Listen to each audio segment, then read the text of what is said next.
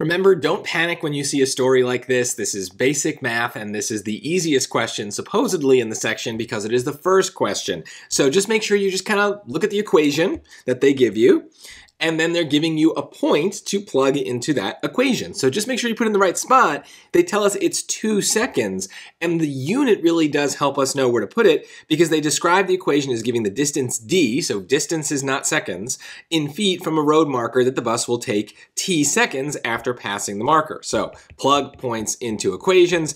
2 goes in place of t, and d is equal to 30 times 2, so d is 60. Choice C. That's it.